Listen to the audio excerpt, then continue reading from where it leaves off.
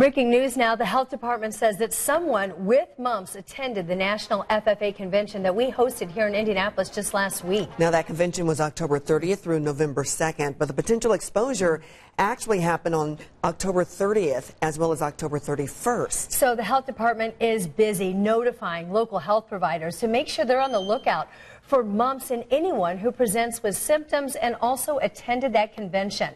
So we want to give you a highlight. The symptoms include aches and pains, a general malaise, a headache, loss of appetite, a low-grade fever, and perhaps even swelling of the salivary gland right below the ear. Now, the incubation period for mumps is 12 to 25 days after exposure. We'll keep you updated.